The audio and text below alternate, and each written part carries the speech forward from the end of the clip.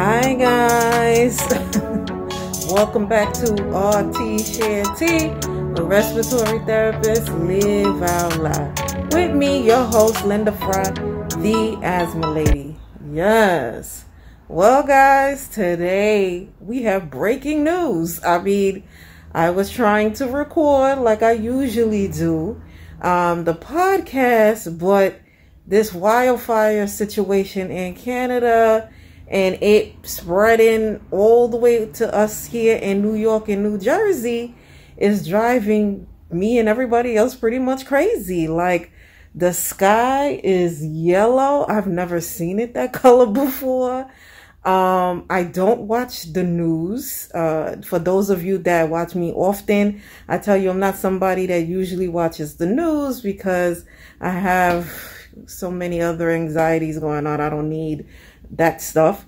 But yeah, my office is in the attic and I'm getting headaches and it smells like people are barbecuing, and since last night, and just didn't know how bad the situation really was until like the middle of the day. And luckily for me today, I'm home. So, I had to drop the baby off and I decided, let me just put on an N95 because my airway, I have asthma and I was already triggered the other day. I had to use my pump because, I was laughing really hard. So I had to use it then. So my airways was already like sensitive. So I'm like, okay, let me just throw on the N95 because I don't want more problems. But for those of you that have respiratory problems like asthma, if you can avoid being outside today, don't be outside. Today is not the day to be exercising outside, window shopping, or anything like that. I'm in my screen porch, and I just closed all the windows and I turned on all the air purifiers. I have like 4 of them in the house.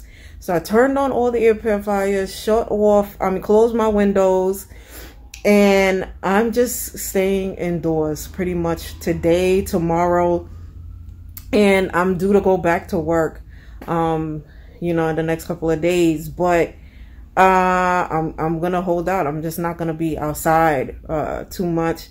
Try to check the outdoor air quality before you go outside if you have to go outside, and wear a good quality mask for those of you that got breathing problems, because this ain't no joke. I've never seen anything like this. I've never experienced being near a wildfire, so I don't know what that looks like. And this is what it looks like. The sky is not the usual color. I'm like, is it gonna rain, or why does it look like this?